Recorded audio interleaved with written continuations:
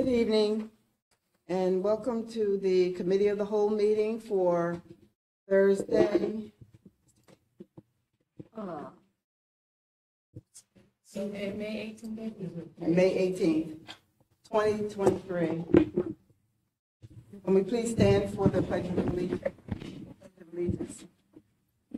I pledge allegiance to the flag of the United States of America and to the republic for which it stands, one nation, under God, indivisible, with liberty and justice for all.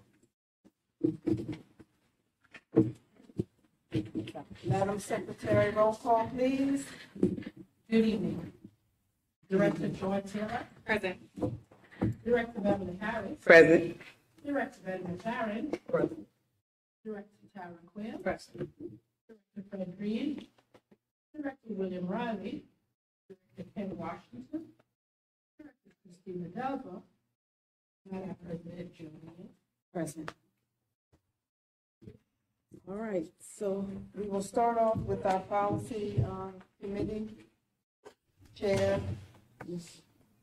Beverly Harris. Put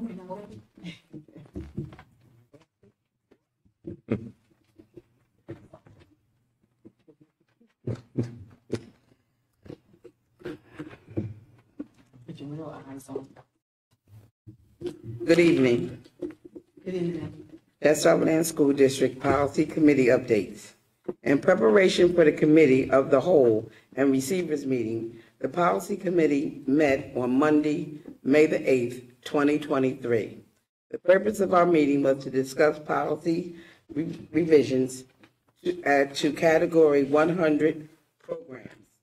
There are 36 policy updates on the agenda with policy documents attached at detail. Update documents uploaded under Agenda Item E1. The district welcomes your feedback on policies and administrative regulations.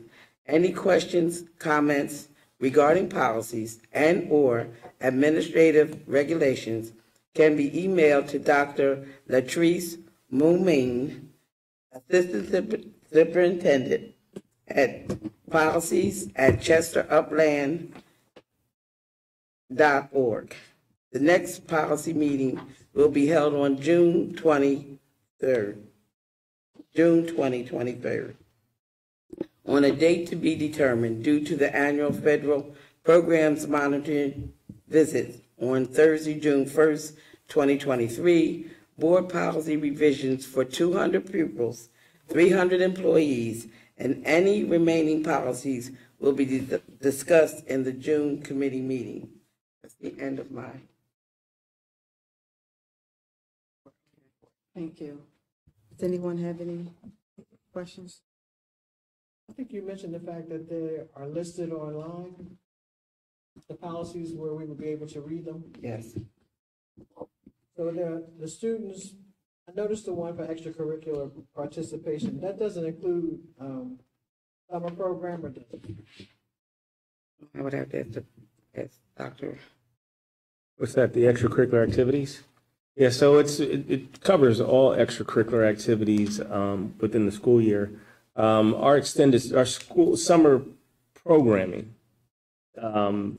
it's only for activities that we don't offer at the schools. Okay, so it's extracurricular. The extracurricular. They can't participate? They don't, no. Because I've had parents ask me, can their students that go to charter schools come here for summer program?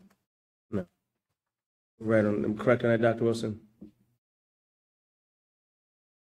That is correct. Dr. Mean, I know it's your policy, but that is not typical. No. Okay. But it's a question.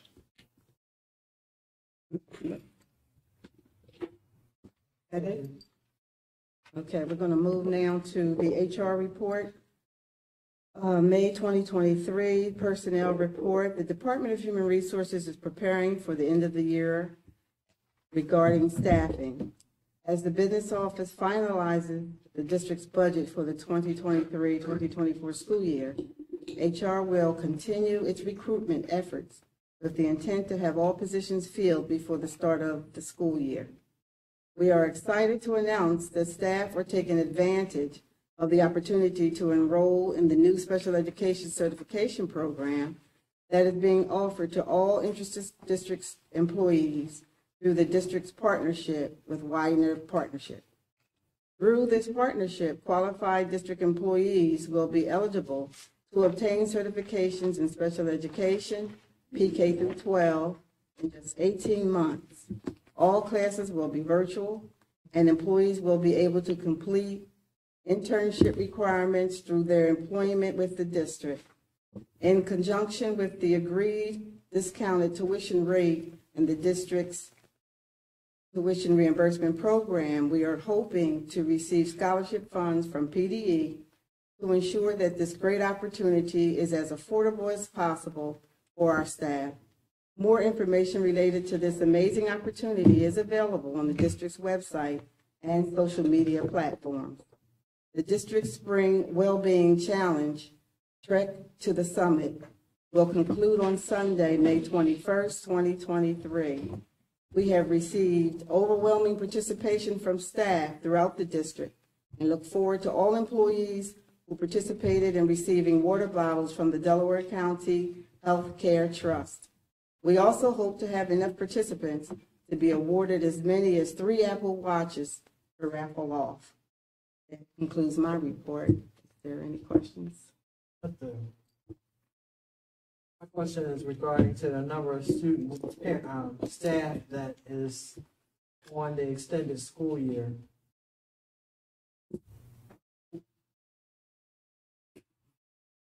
There's 11 teachers, there's 10 classroom assistants, but there's also 3 climate managers, 2 safety officers, and 2 social workers, and they're all at the same building. Like the rest of the program. I'm sorry. Dr. Pless, could you expound on that? Extended school year. So ESY is the extended school year, which is for special education students. I'm aware. So it's the entire program is held at Chester High School. So I can't speak for the teaching assistants, but the additional staff are to ensure the safety of all the students. So the Adventure Academy is at SIM, but the entire ESY, so if it's kindergarten, 12th grade, and the individuals that are beyond 12th grade as well, they will all be at Chester High School. Oh, I was under the impression that everything was going to be together. No, so the Adventure Academy is at SIM. ESY will be at Chester High School, and credit recovery will be at Chester High School as well. Do we know how many students have signed up for ESY? We have approximately 146. They're all low incident? Yes, and it's an increase from last year. Last year, we had approximately 81 students, so that's a significant increase. So it's not multiple disabilities, it's just life skills? Life skills, autistic support, it's students who there's a concern around regression over the summer who have an IEP. So as a part of the process, the team has criteria that they have to consider and answer those questions. If it's believed there's going to be a significant regression over the summer, then they're eligible for ESY via the IEP process.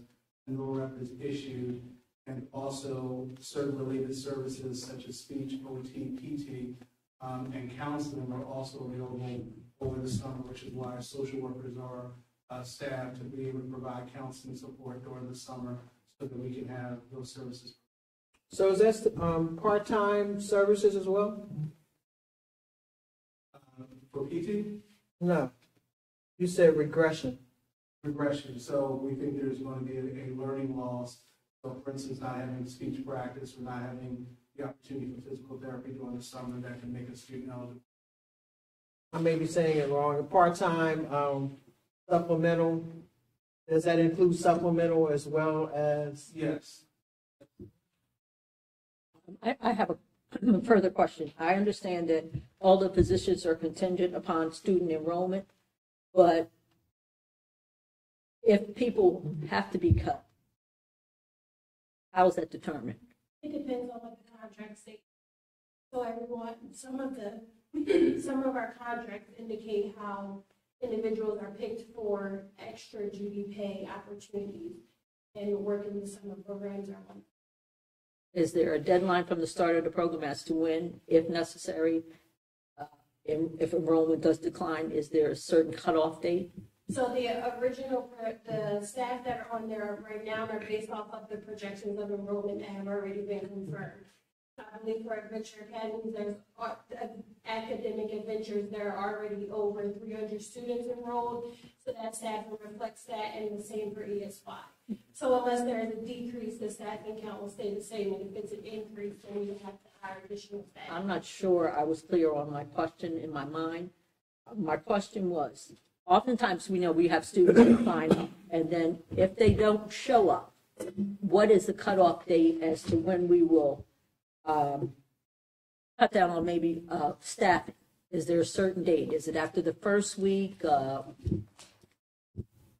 understand what I'm saying? So it would be based off of the enrollment. So right now, the projections are based off of what we have.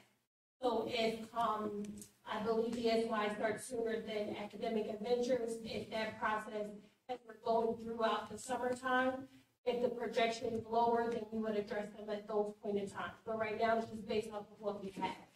Now, if I can add for adventure, academic adventures, we have a waiting list. I'm still on this ESY. I just want to add that. Yeah. You, Although my questions are coming about that next. So your question is about the My question staffing? is, There's no cutoff. It just depends on like there's no set date. So it's not like by June 30th if it decreases. It's just something that we watch. Just to add, that these are already confirmed with parents, so they're eligible as a part of their annual IEP process. Then prior to the start of ESY, so over the last few weeks, we've reached out to parents and got confirmation that they're intending to send their students, and based on the past, a large number of those confirmed students do actually attend. and I understand that, but based on the history of the 7 years I've been on the board, oftentimes parents will say their children are coming. I'm hoping with ESY that all of them will. But after the first week and you've got 8 or 9 kids missing, will you then Release a teacher. release It doesn't sound like that. employees? It doesn't sound like that. Well, it's not that we won't, we just don't have an exact date. So I don't want to say like by June 30th, we will cut staff, because there is no date confirmed for that. So we would have to watch it. So like the first week, 8 students are missing, they'll likely reach out to the parents. If the next week, like, it'll be something that we'll monitor, but there is no set date.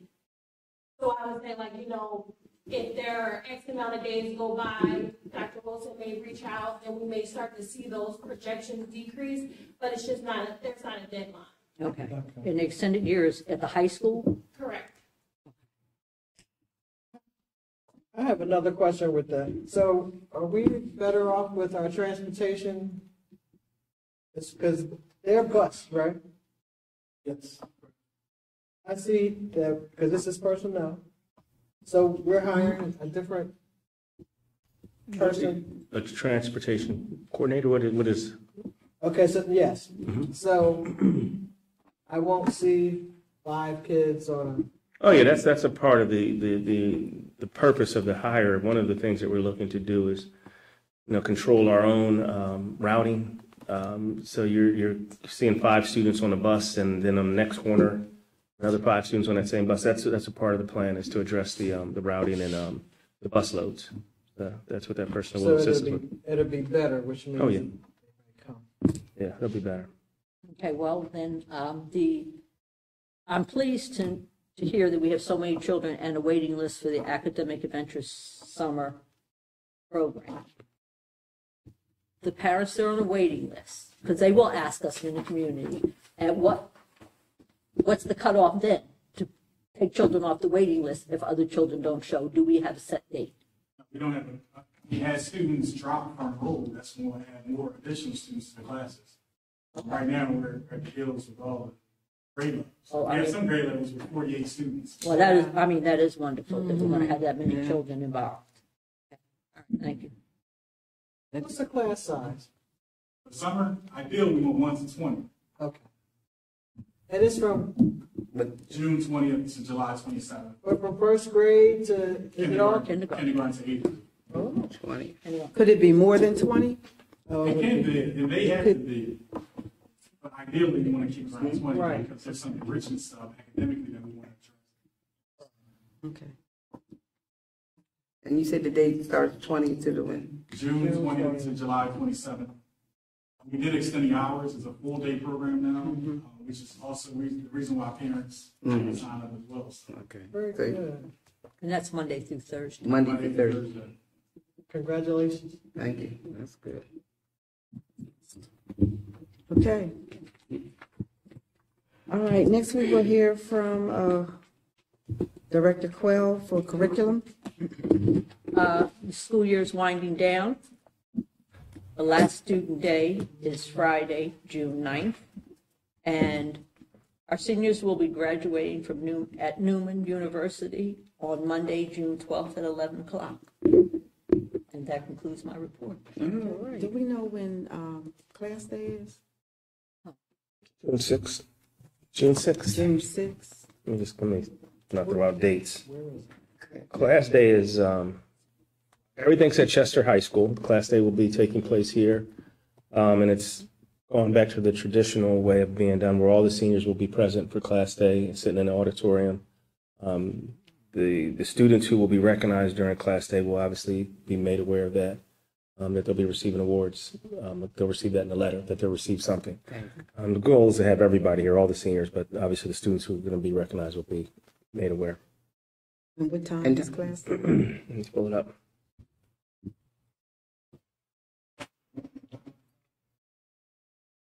Okay, class day is on June the 6th. It's in the morning. It's and that's at 10 o'clock on June 6th. Baccalaureate is 5 o'clock on June the 1st. June 1st is baccalaureate. And that is at 5 o'clock. June 1st, baccalaureate. Yes.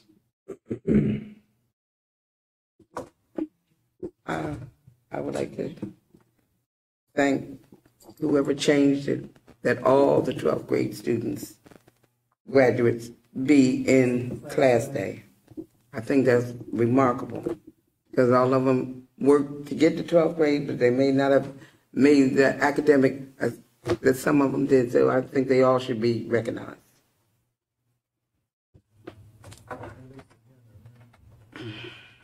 Okay, is that it? Okay, next we'll hear from Director McLaren, Pupil Services.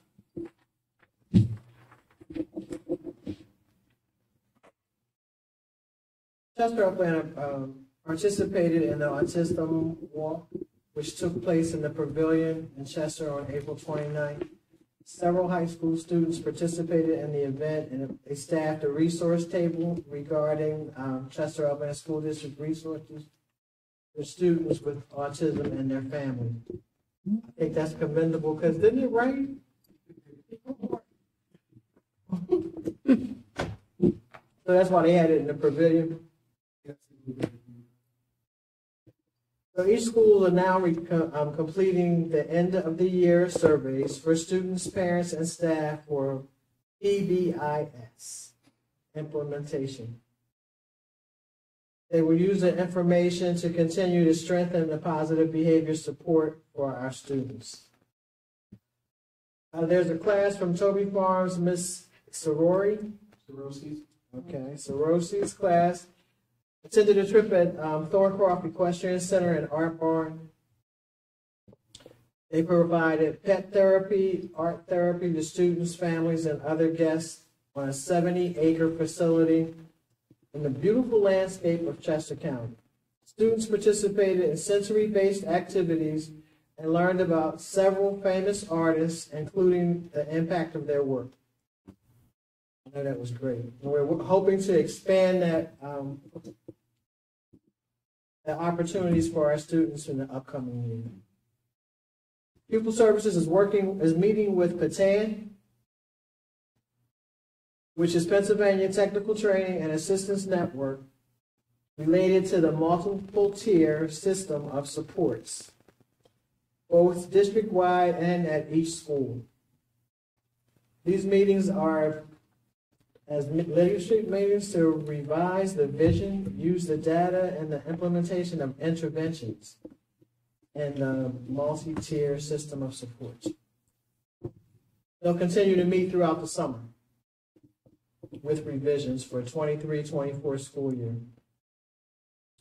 Pupil Services is now accepting proposals for board-certified behavior analysts, social work, occupational therapists, physical therapists, speech language pathologists, psychological and bilingual services. Wow.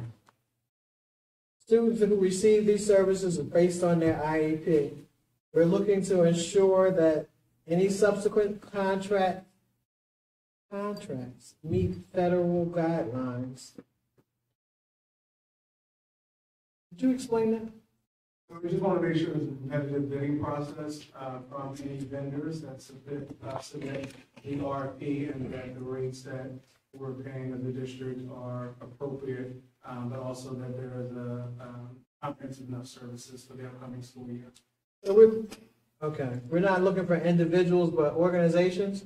So vendors, it could be in some cases, independent contractors, so anyone that is welcome to apply. We're not able to hire?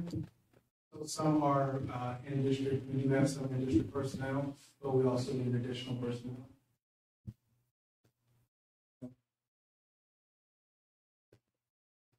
Now, this is good. We're having partnerships with Widener University and Eastern University. We're hosting 7 BSWs, Bachelors in Social Work students, interns, and Masters in Social Work interns, and 3 school psychology interns for the 23-24 school year. They will provide direct individual and group support to our students. The registration process for an extended school year has closed. The dates for that time, for the extended school year is June 20th to July 20th, Monday through Thursday, 8 a.m. to 3. I thought it was extended to 3. For summer program, for adventure. Okay. And ESY is a short. So it's still to 1 o'clock for ESY. That concludes my report. Okay. Anyone have any questions?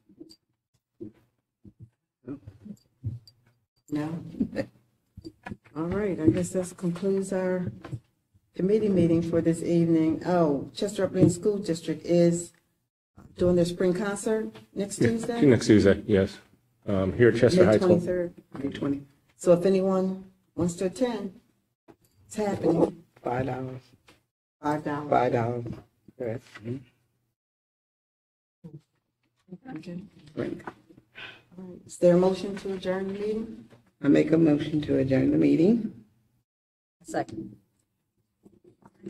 Been moved and second. This meeting is adjourned.